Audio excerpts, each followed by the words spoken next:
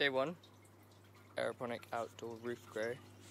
I've got some, well, this is just a sycamore that I picked off of the ground, but these are some strawberries, some strawberry plants. I picked them from my garden today.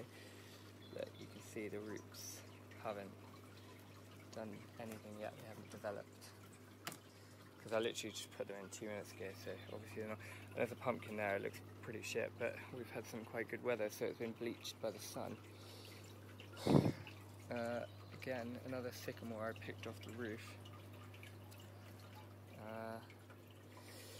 This is a castor plant, I believe.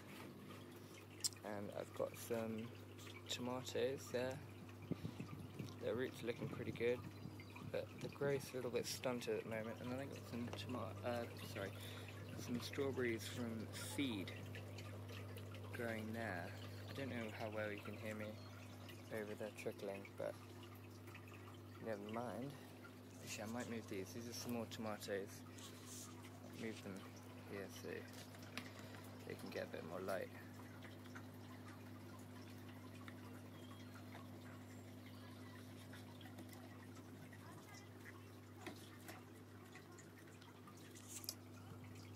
Yeah, so anyway, that's it, that's day 1, and stay tuned.